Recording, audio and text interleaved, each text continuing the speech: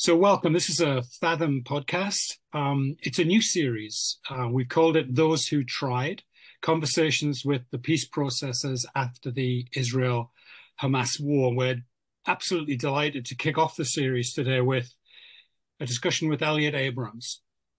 During the George W. Bush presidency, Elliott Abrams was Deputy National Security Advisor and NSC staff member at the White House, the man who handled Israeli-Palestinian affairs, quote, day in and day out, as he put it in his memoir of those years, Tested by Zion, which I would recommend anyone to read. It's a fantastic read if you want to understand that period in particular.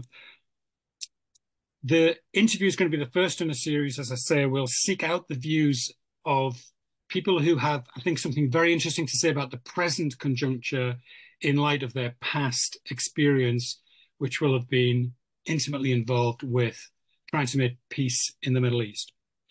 The first question I want to put to Elliott today, before we move on to his views on the Bush administration years, is fortuitously an organization which she's involved with has just released a report about its own recommendations for what Israel and the international community should be doing now in the context of the Gaza conflict. It's emerged from the Vandenberg Coalition, and the report is called The Day After, A Plan for Gaza. And I wonder if, Elliott, you could start off by telling us a little bit about who's involved in the coalition, why you've produced a report, and what the main recommendations of that report are. Yes, happy to do it, and happy to be inaugurating your series. I hope we do, in fact, inaugurate rather than bury it, but I'll do my best. The report was done by a combination of JINSA, the Jewish Institute for National Security Affairs, and the Vandenberg Coalition. I chair Vandenberg. We started it 3+ years ago as a home for or network of what I'd call Republican or conservative internationalism. People from the last several Republican administrations fighting isolationism. And our advisory board is about 125 now. It's basically 124 Republicans and Joe Lieberman. And we got together with JINSA to produce a team, the team mostly of people who'd been colleagues in the Bush administration, George W. Bush administration. We thought most of the proposals for Gaza after the war were not sensible. For example, Israel should govern permanently, or the Palestinian Authority should do it, which we thought was not sensible because they are not capable of doing it. So we did a serious project. We did about 100 Zoom interviews, 2 trips to Israel, 1 to Saudi Arabia, to talk to people who were knowledgeable about this. Saudis, Emiratis, Americans, Palestinians, Israelis, former officials, current officials, military people, intelligence people. The basic suggestion is that there be formed what we call an international trust for Gaza reconstruction. It would be formed by a number of governments, starting with the US, Israel, Egypt, Saudis, Emiratis, countries that wish Gaza well and have some obvious role for differing reasons in the future of Gaza. This trust would, in essence, constitute a kind of government for Gaza for the next couple of years. It would be the funnel for funding. We thought the funding should go through the trust, which could then disseminate it through the World Food Program, UNICEF, NGOs. It would work with an advisory council of Gazans, of Palestinians who live there or who live in the diaspora. And it would have to work up a plan for security. Security is going to be messy. There's no easy answer to it, but we thought you start with several thousand Palestinian police who are there, and who are not really Hamas people. They were Fatah people. You add to this working with the clans or hamulas, which exist in Gaza. And we know that the Israelis have already begun to try doing this, working with clans, working with business groups to get food in.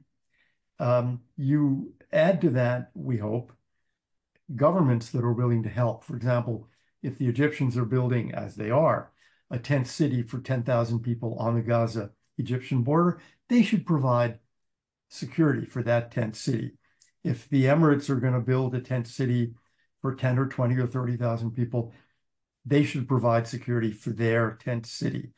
And finally, private military companies. We know that many NGOs and even UN agencies use private security around the world. And we talked to a number of people involved in this and think that they have a contribution to make as well when it comes to protecting, preventing looting, protecting convoys of humanitarian aid. We've seen recently that's needed in Gaza. So that's the kind of basic outline of the plan. Some people might say one missing element is the supranational. A lot of people are very keen for the United Nations to play a leading role in this. You seem more focused on a multinational alliance of states with the capacity and the motivation to do a job there. Why is that? Why are you skeptical about a UN superintendency of that process? Because the UN has failed in so many ways. UNRWA is a UN agency, and UNRWA, we now know, if we didn't know it before, is completely riddled with people from Hamas and was allowing Hamas to use its facilities as warehouses, as headquarters. UNRWA cannot be trusted. The UN as an institution is generally hostile to Israel, and the Israelis don't trust it. We thought it would be much better to have a completely independent entity created, which could work with UN agencies when that was useful, but not rely on the UN as the central body here. Ask one more question about security, then I'll ask Kalev to come in. I guess a cynic or a skeptic would say, why would any nation state want to put its forces in line for what could possibly be hit and run ongoing terrorist attacks from Hamas holdouts, Iranian influences on the horizon, be trying to destabilize the situation? It's a big ask for any nation state to get involved in that. Why do you think they would? They might not. Your point is a fair one.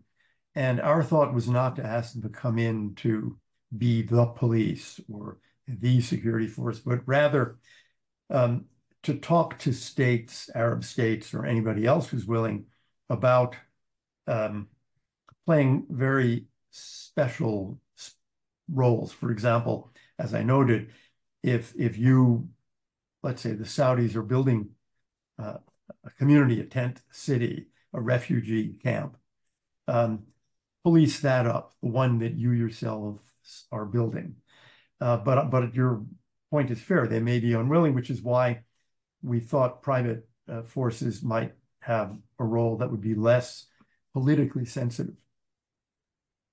I'm sure we'll get to political horizon aspects, but I'm just to what extent you can share your conversations with the Emiratis and the Saudis, etc. Is there a type of kind of quid pro quo for involvement in what is quite a messy issue and what is not really their primary interest? They're concerned about both domestic public opinion. They are not democracies, obviously, but they care about their own publics, particularly the Saudis, because they have a very large public, 25, 30 million Saudis. And the Palestinian cause is a popular one. So that leads them to want to do something or be seen to doing something positive. Thus, we see the Emiratis involved in the newly announced American maritime supply project. So I think that they're open to thinking about this. Yes, they're all worried about the possibility that their people might be killed, or that they might end up in conflict with the Israelis in a particular location in Gaza. So yeah, they are all concerned. We didn't find them saying, this is a terrible idea, go away. The reaction was more of a, we'll look at this, we'll study this. Look, we're not expecting any government, Arab or American, to say, Eureka, this is it. We wanted to introduce some of these ideas into circulation as governments put together their plans. If we could go back 20 years, Elliott, from late 2002 to the end of the Bush presidency, you were extremely close to the heart of what subsequently became known as the roadmap, then to Ariel Sharon's disengagement. In fact, if we remember correctly, you may have been the first American even to hear about it. Yep. And then subsequently, the Annapolis process with Ehud Olmert and Mahmoud Abbas tried and failed to make peace. And as Alan mentioned, your book, Tested by Zion, which I can also say is an excellent look at that time. I think one of your main conclusions is to quote, without a decent, honest, and competent Palestinian government, no kind of progress towards peace and prosperity for Palestinians is possible. Stop looking for a magic formula conjured up in a diplomatic salon, you write, and focus instead on building up in the West Bank, slowly, step by step, a peaceful, democratic Palestinian state. A focus on institution building, on nation building, on a decent political culture, not dramatic diplomatic breakthroughs by finding a formula on words. So firstly, is that a fair reading of your perspective? We'd be fascinated to know how you arrived at that and what experiences of yours were formative. It is a fair reading. Okay, and I'll just add, just on my rereading, right? You've got a great quote. You say you were struck by a comment by Ehud Barak, who said that after decades, I'm still not clear on the true position of the Palestinian leaders. The closer we get, the more they withdraw. Are they ready for painful decisions? Now, we're 2 decades on from your book and that comment. And I'm also wondering whether you're closer to understanding that kind of bottom line and true positions. I realize that's a lot for you to touch on, but wherever you want to go with those. Well, first, on the quote you read from the book, I remember Tony Blair saying to George Bush, the diplomacy isn't going to create facts on the ground. Facts on the ground are going to have to tell us what the diplomacy can and cannot do. One more quote, Fayyad, Salam Fayyad, the Palestinian prime minister in that period. Fayyad, in a speech once, not a private conversation, in a speech once said, Israel wasn't created on May 14th, 1948. It was announced on May 14th. It was created through decades of work by the Zionists, building institutions. And that's what we Palestinians have to do, he said. He was a state builder. The problem, I think, is that there were very few such people. I think it's probably right that Mahmoud Abbas, would like a decent Palestinian state, but he's not willing to do anything for it. For example, he's not willing to squeeze out corruption. He survives on corruption. So does the whole political leadership.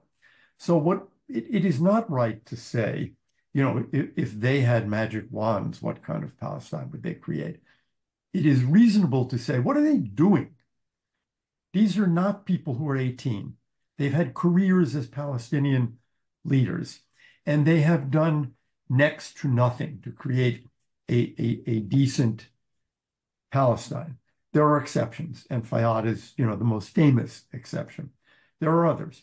But if you look at the Fatah leadership over decades, these are the people who have named schools and plazas and roads after terrorist murderers. These are the people who've gotten rich through corruption.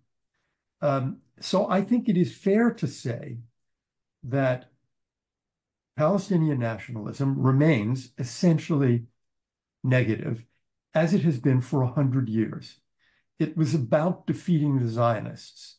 And when the Zionists created the state and the world recognized it, it was about destroying that state rather than the positive nationalism of building a Palestinian state that could live side by side, as the saying went, side by side in peace and security.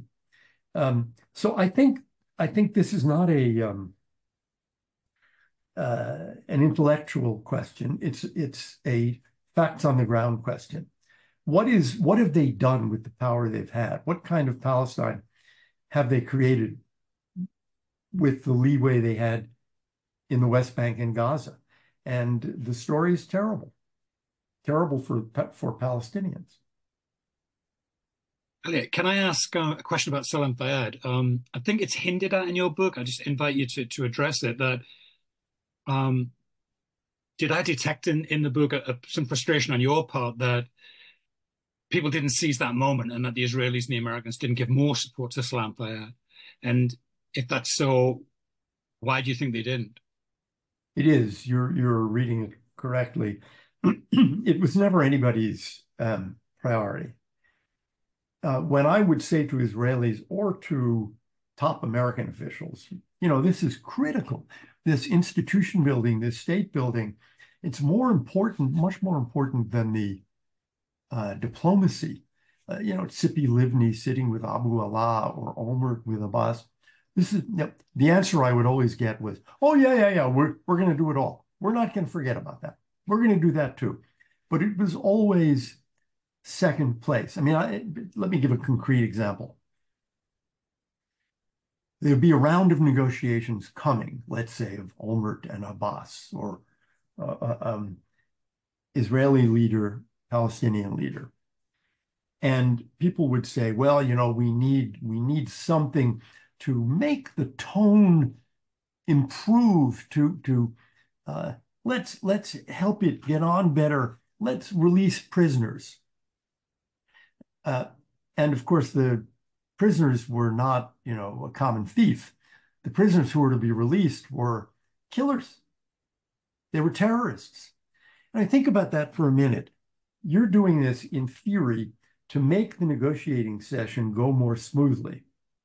But what you are doing to make that happen is to release into Palestinian society the worst people in Palestinian society, the very people who are against what you're trying to do diplomatically. This was, this to me was classically putting the diplomacy, exactly what Blair warned against, putting the diplomacy over the realities in the West Bank or Gaza. And yet, again, to play devil's advocate, you often hear the argument here in the West that, well, you can only negotiate with the leadership that exists. So people often give the example of Northern Ireland. It was when we started to talk to McGuinness and Adams that eventually we got the Good Friday Agreement and so on. And I know you're skeptical about a comparison, but can you say why you think you were right to marginalize Arafat and why you were right to take that attitude towards terror? Well, I'd say a couple of things. The first is that, in a way, we did try precisely what was tried with respect to the IRA. So the Israelis and the Americans had said no one may speak to the PLO, and then we changed it, and the Israelis changed it, and they had their Oslo negotiation, and we had. What did we do with Arafat? We brought him to the White House. And there was this great ceremony on the White House lawn. But who was he? It turned out that he was the man who wore a gun to the UN General Assembly. It turned out, and we learned this, I go through this in detail in the book, we learned that even as all of this was going on after he'd been to the White House, he was buying weapons secretly from Iran. So Arafat had his chance, and he didn't seem to want it. He was unable to make the transition from terrorist leader to political leader. He couldn't do it. He was not interested in, in building better schools. So it just, we did try it and it failed. Now, one of the reasons, the main reason it failed was who was the leader. The other reason it failed, I think, is that in the IRA case, it was possible to cut off most of the financial and ideological support that was going to the IRA from Washington, from Boston, from London, and isolated, no, not isolated from Gaddafi, but to isolate it substantially. As long as the Islamic Republic of Iran exists, we're not able to isolate Hamas and those forces, terrorist forces in Palestinian society. And in fact, just take these 20 years since I wrote that book, there's a lot more support from Iran. Back in those days, we actually debated, professors debated, experts debated, how do you think the Iranians would support the Muslim Brotherhood? That's Sunni. It's crazy. Well, it turned out not to be crazy. And as long as that support continues and grows, and there's a lot more of it now than there was 20 years ago, you're not going to see the Palestinians make the change that the IRA made. I guess with not to push the comparison too strong, but the thing with comparisons, they always work until they don't. I guess some people might argue that the reason that the IRA thing works is because they come to the conclusion that there isn't that the military option is not going to be successful. And I just wonder from your experience to what extent that what happens in the Palestinian national movement regarding that kind of idea of violence over negotiations over violence, kind of which is a more effective way in their perspective of kind of, liberation, whatever that may mean. I think they're divided. Again, there are people like Fayyad who argue against a military approach, and Abbas himself has never promoted terrorism. He's said many times in public he's against it. But from the Iranian and Hamas point of view, the goal remains to destroy Israel. And they don't care how many Palestinians they kill doing it. I mean, if you look at the way Hamas has governed Gaza, those tunnels that it built at fantastic expense, tunnels that extend at greater length than the London Tube does, those are not for protecting Palestinians. Those are for protecting Hamas. They don't care about Palestinians. It's not their concern. Their concern is to destroy Israel. So I think how do Palestinians defeat those people? Well, one way is to try. And when you name parks and schools and plazas after such people, you're not trying. Trying also means trying to the extent you can, good governance, non-corrupt governance. They're not really trying that. I do think we in the West, if you will, have some blame here because, back in the 20s and 30s, it was the British who appointed Amin al-Husseini as Grand Mufti of Jerusalem. There were other candidates, and the Americans went along with Arafat, or maybe the blame there is mostly on the Israelis, that is, for bringing him back from exile and handing him the West Bank and Gaza. So in two historic occasions, we have been responsible for promoting, anointing, celebrating just the worst elements of Palestinian society as the leaders. So there's a lot of blame to go around here. Elliot, can I ask a question about the Annapolis process? In the course of reading your book, I must admit my own view of Annapolis changed quite substantially in that I'd previously spoken to people who were involved in the process as negotiators. A wonderful guy called Tal Becker being one of them. Yes, yes. And and I know for a fact from talking to Tal that there were serious teams working till the early hours of the morning on maps, and they thought they really were closing gaps on some of the core issues. And I guess that can be true, as well as that the sense I got from your book was that it's not your word, but there was an element of otherworldliness about the negotiations at times, that there wasn't actually a chance for a deal, but for various political reasons, parties were pushing really quite zealously forward, always. And in fact, that might have been one of the reasons why some of the attention to Salam Fayyad and the financial situation of the PA and the step-by-step approach was kind of neglected. So as you look back now at Annapolis, and on the one hand, people say it was the closest we've come, that's something you hear, and on the other hand, you were inside it. What's your kind of summary view of the process now, as politicians today are looking to restart the talks process, they say? I would accept the term otherworldly in the sense that, you had these negotiations going on. I was at a couple of sessions between Tzipi Livni and Abu Ala and Saeb Erekat. There was a lot of work done. But one question is, did the negotiators on the Palestinian side represent anything? And how close were they really? I remember a session at which Abu Ala, now deceased, but an important Palestinian negotiator, was unwilling to say that he could accept Ma'ale Adumim and Ariel. Ma'ale Adumim and Ariel, 38,000 people, 20,000 people, respectively.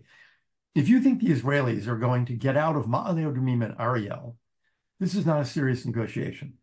I also remember a session where Livni, now this was for political reasons, but because she was running for prime minister, she said to Abu Ala, if you raise Jerusalem again, I'm leaving.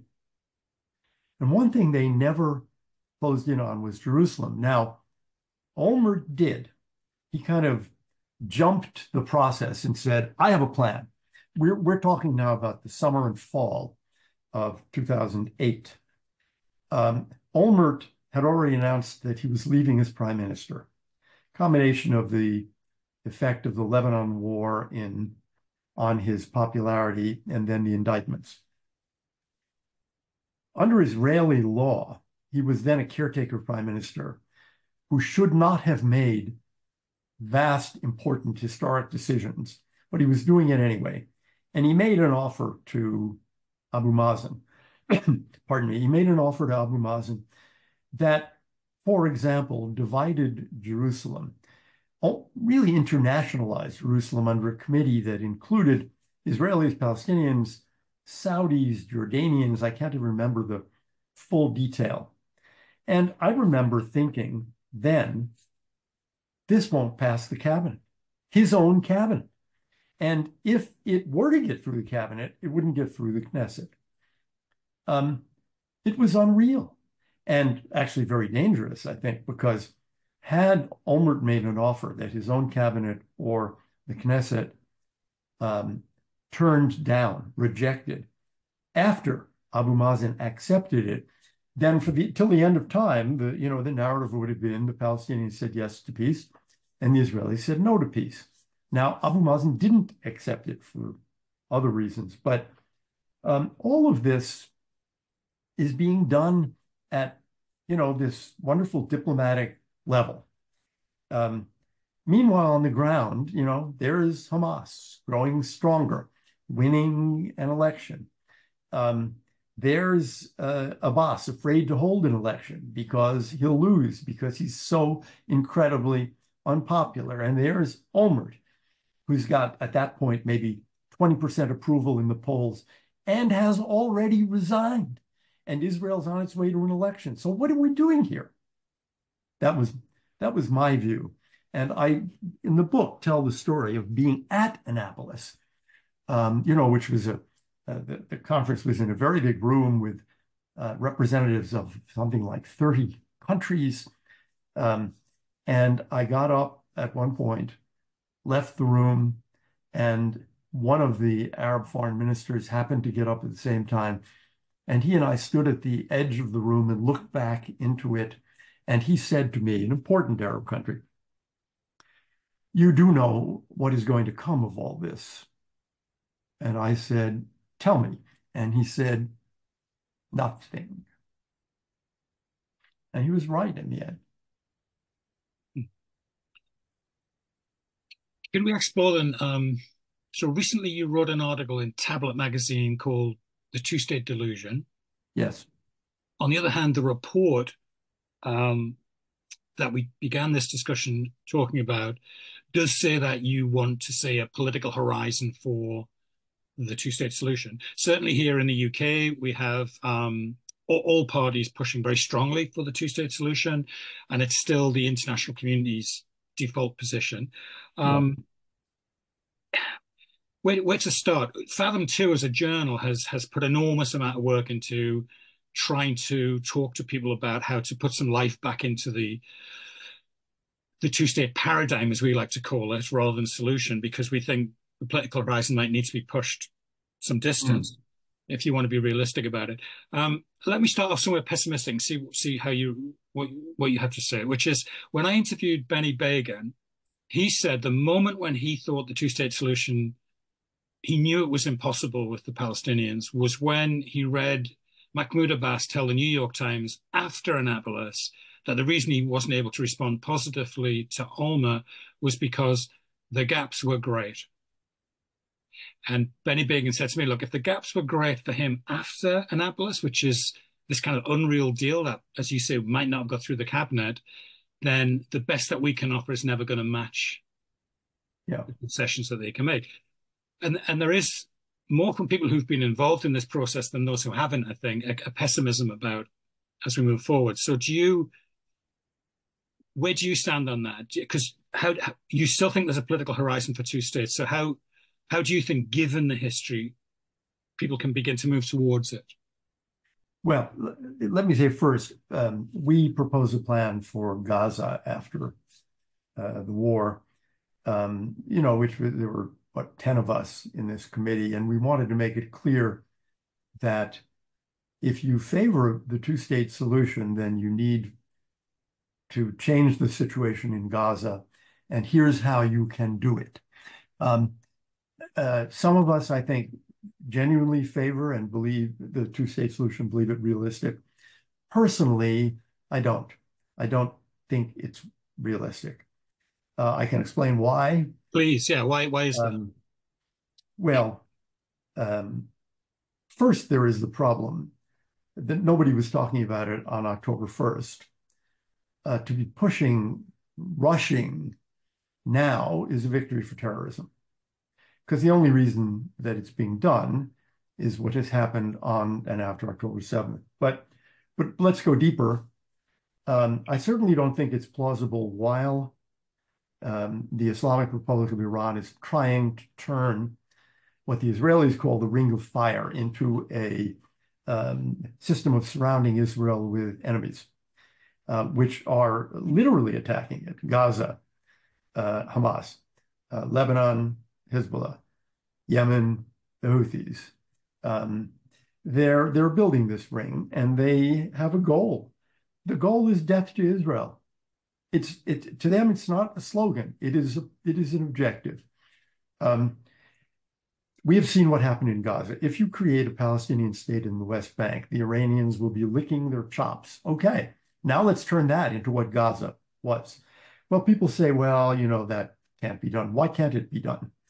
There is a border with Syria through which weapons can be passed. Right now, they're doing it. The Jordanians try to stop it. The Israelis try to stop it. There are many more weapons in the West Bank now than there were a few years ago. But if there were a Palestinian sovereign state, remember, sovereign state, then every Israeli effort to stop it the way they try now in the West Bank is an act of war. You're invading a sovereign state. People say, well, no, that'll be demilitarized. What does that mean? First of all, it needs a police force. Any locality does. What happens when that police force says, we need armored cars. We need machine guns. We need a SWAT team. What happens when they want an Iranian embassy? Embassies have diplomatic pouches, and that doesn't mean an envelope. And diplomatic pouch can be a truck. What's in it? None of your business. The sovereign state. Who is going to enforce? Let's suppose that the Palestinians agree to some of these things, limitations. Who's going to enforce them? There will immediately be a stab in the back legend about the people who agreed to these things, just as happened in Germany after Versailles. And just as happened in the Rhineland, somebody is going to have to enforce or not enforce violations. Who will it be? Come on, it's going to be the Israelis who either do or don't. And when they do, the UN and the EU and everybody else will land on them for being warmongers. So that's what is being created in today's circumstances, to my mind, by the creation of a Palestinian state. Now, if you say, well, we're talking about 10 or 20 years, okay. If the Islamic Republic of Iran is gone, I think that does change the Middle East. But I do wonder in the long run, why is it essential to have a Palestinian state? I mean, let's go to the question of rights. How about a Kurdish state? What about Tibet? What about the Basques? Tell me why the Kurds don't deserve a state. I think an independent Kurdistan would stand on its own feet. But think about an independent Palestine. Large population, no resources. Landlocked. How's it going to survive? Won't it really need to depend on either Jordan or Israel? So my own view is that the fundamental decision of the British and the UN for partition was correct. It is better for Palestinians and better for Israelis. The question in my mind is, what is that Palestinian entity? And it seems to me it makes much more sense for it to be in confederation with a state than an independent state on its own. And that would be Jordan. It would be, because if you ask, which makes more sense, a confederate with a Jewish Hebrew-speaking state or with a Muslim Arabic-speaking state, the latter makes more sense. Khaled?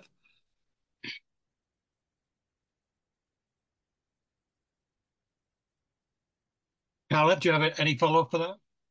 You're on mute.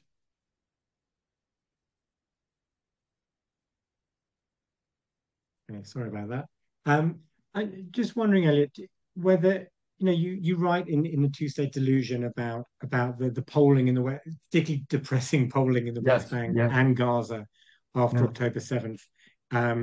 Interesting for me actually to see how much that contrasted with Israel's Arab citizens and kind of the distinctions between them. But I'm interested in, you're quite pessimistic about kind of the Palestinian leadership at the moment. I'm just wondering, kind of looking forward in maybe the medium term, whether you do see any hope for a Palestinian leadership emerging that would be more open to kind of coexistence and. I'd like to think the answer to that is yes. It will depend in part, I think, on, to say it for the 8th time, Iran. I mean, what it is doing to try to radicalize Palestine.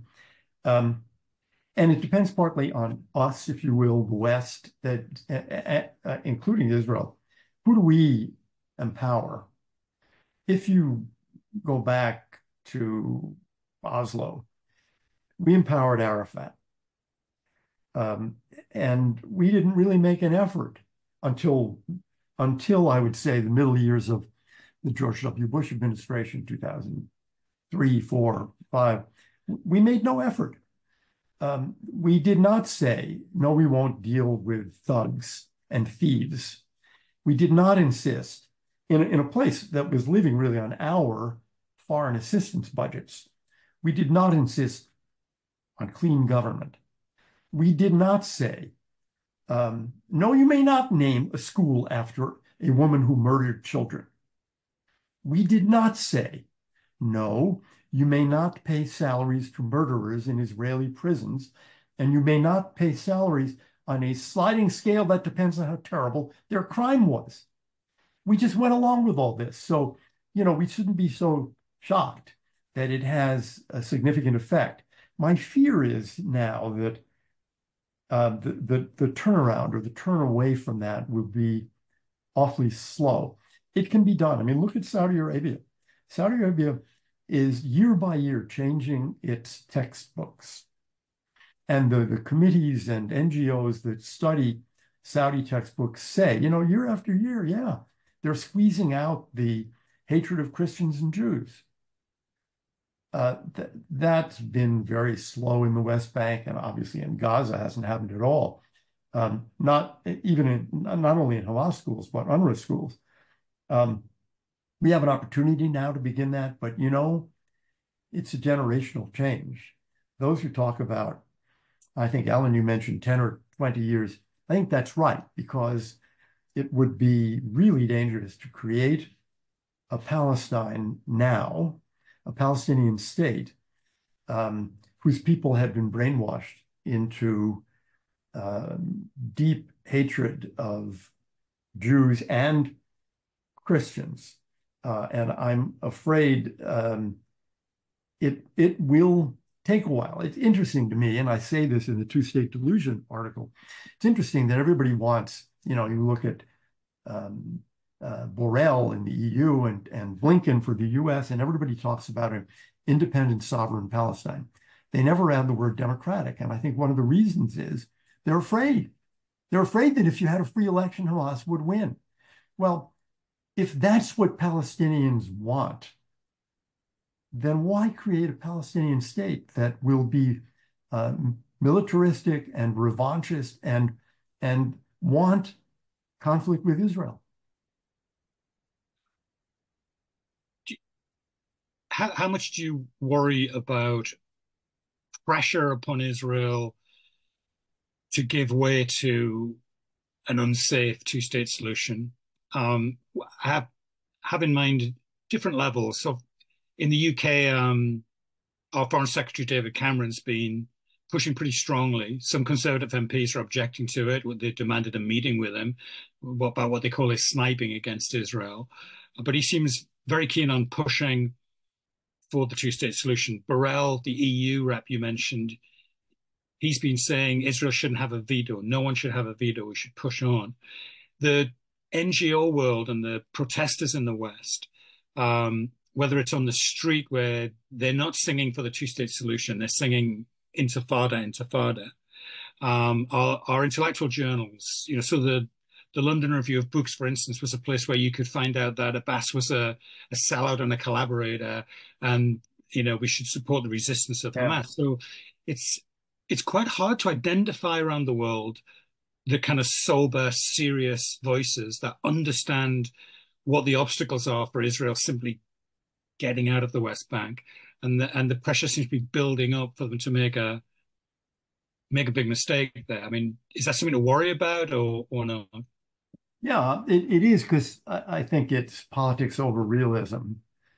And the Israelis don't have that luxury, because they're the ones who are the target of both Iran and the Palestinian extremism of the Hamas variety. What I hope is that this will lead to a political horizon of Palestinian statehood, but that the immediate steps will be much more sensible. For example, if you want Palestinian statehood, I would argue, okay, one of the first things you need to do is to figure out a program to squeeze corruption out of Palestinian politics. One of the first things you should do is to attend to the question of schools, teaching, textbooks, so that you're building a polity that will be able to support a sensible, moderate government that will try to better Palestinians rather than attacking Jews. I mean, there are things you can do with Palestinian economy in the West Bank, obviously rebuilding Gaza. Okay, those are steps that should be taken, whether you favor a Palestinian state in 1 year or in 21 years. Efforts to do things like let's recognize a Palestinian state now, tomorrow, I think take leave of reality and are not going to help actual living Palestinians in any way. Elliott? No. I think you can finish off, Alan. Yeah. Okay, I think we're coming towards the end of our time, which has been a fantastic interview. I'm going to throw one question in at the end, which is kind of a concern of mine, so it's a kind of selfish thing, this. To me, there seems to be a lot of unreality about the conversation about Israel-Palestine. So it's become an issue around which a lot of people have opinions, but not a lot of people have any knowledge. Whether that's, a lot of the marchers, even some of the politicians and so on. I wonder if you have any thoughts about that, about the state of almost of Western intellectual culture, the West's ability to be serious about the threats it faces. I mean, at the minute, we seem to be refusing to support Ukraine, even though it's doing the job of NATO single-handed in holding back Putin. Is there a kind of unseriousness about the West today that we need to think about? I have a different take on it. I'm struck, for example, in the United States, the view of China and Russia has changed a lot over the last, 5 years. And the view of China as a hostile power, not a partner, has become very widespread. It's a consensus. I think it's growing in Europe. The view of Russia in Europe has changed greatly. So I would argue that actually in many ways, both in Europe and in the US, there's more realism about international politics, but not about the Middle East. There's no realism about the Iranian nuclear program. We keep getting warned more and more by the head of the IAEA, Rafael Grossi, but we don't want to do anything about it. And on the Israeli-Palestinian conflict, we don't, and particularly more in Europe than in the US, but even in the US, you see lots of demonstrations that I think are both anti-Zionist and fundamentally anti-Semitic. So to borrow a phrase, Israel, it seems to me, is different and unique, and it is, if you will, the Jew among nations. That is, it is becoming the target of a very widespread and more visibly present and deep anti-Semitism to an extent that I think has shocked certainly Jews both in Europe and in the United States. You now see manifestations of anti-Semitism that you didn't see a year or two ago. So I think it's not a general sense of unreality. I think it's a particular view of the Middle East that is one of whose main ingredients is hatred of Jews. Sorry to end on a sour note like that. So there's good news. There's good news and bad news. The good news is it's not a global phenomenon of lack of realism. The bad news is that it happens to be directed in the place where the Jewish state is located. That's my view. Okay, Elliott, I'm sure you said at the beginning you hope this interview would kick off the series. I think it has. I really think people will be fascinated to hear your reflections on the past and the present. So thank you very much for being with us today. We really appreciate it. Thank you. It's my pleasure. Thank you. Thank you.